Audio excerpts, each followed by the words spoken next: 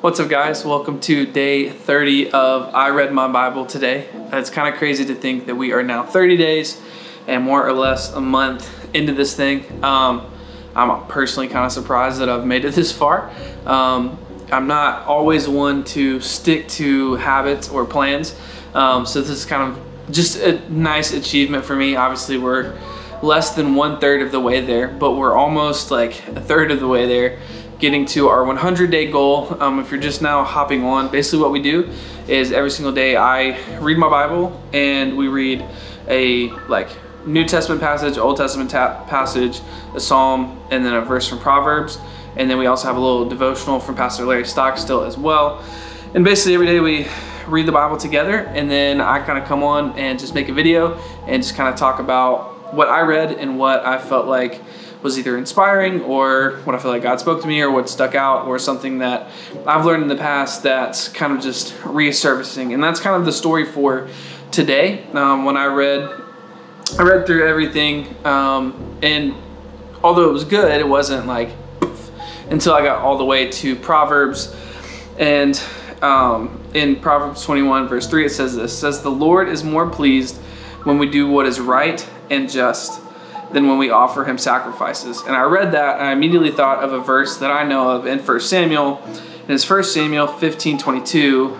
It says, "And Samuel said, has the Lord as great delight in burnt offerings and sacrifices as in obeying the voice of the Lord.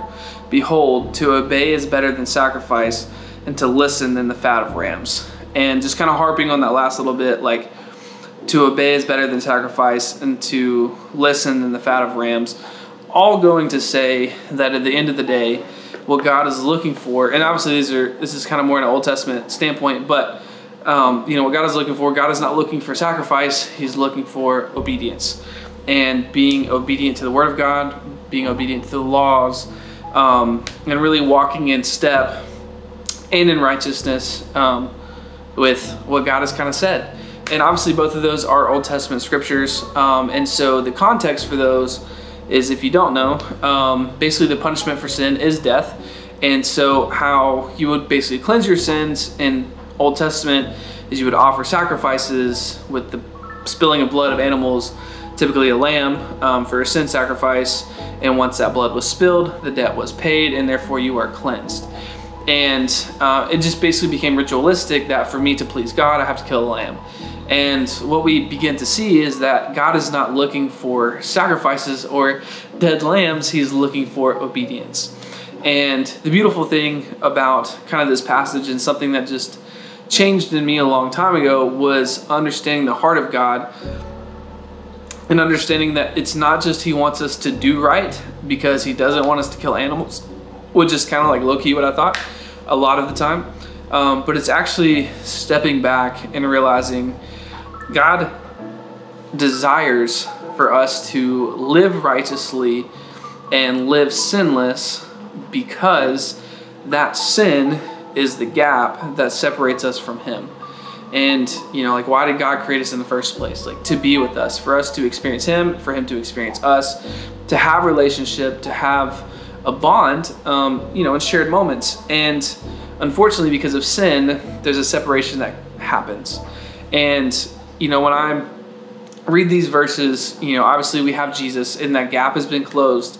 And if you're a follower of Jesus, then you know that you have been saved and redeemed of your sin. And because of that, we can now come to the throne of God boldly and worship him and be with him and be engaged with him, and not have to worry about the whole sin thing. But even in a New Testament context, we have to understand that God's desire for us is still righteousness. Have we been redeemed? Yes. Have we been made new? Yes. But sin still causes pain. It still causes sickness. It still causes death. Sin is still something that corrupts humanity, and something that God desires for us not to have. And I think it changes the perspective for me when I go from thinking God requires obedience to God desires obedience. Because, thankfully, because of Jesus, we're just never going to be good enough to earn our way into heaven. And so we have access to heaven. We have access to God through Jesus, but his desire for us is to live righteously, because when we live righteously, we're blessed and our lives are significantly more at peace, and the amount of trouble and turmoil and quarreling that we have with like other people, like it just is minimized, it goes down, and our lives are just significantly more peaceful when we understand and walk in obedience to God's word and what he's called us to do, which is to live righteously.